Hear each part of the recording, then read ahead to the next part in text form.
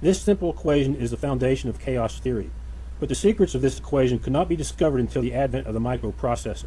This equation works by starting with a value for p, then solve the equation, jot down the answer, and put that value for p back in the equation.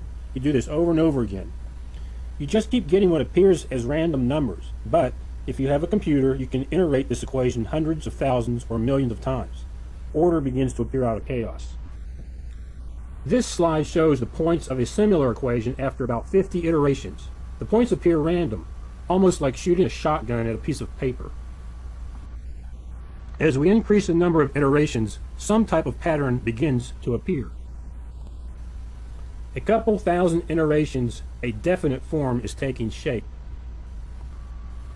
After several thousand iterations, what appears as a fern leaf is clearly visible. This fern was formed by one simple set of equations, simply by having a computer take the previous answer and use it as a variable in the next iteration. Now, there is an additional aspect of this theory called self-similarity.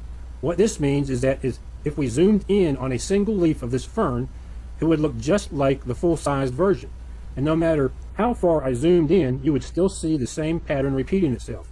This self-similarity is a subset of chaos theory called fractals. To understand this, let's look at a real fern leaf. Here we see a single branch of a fern.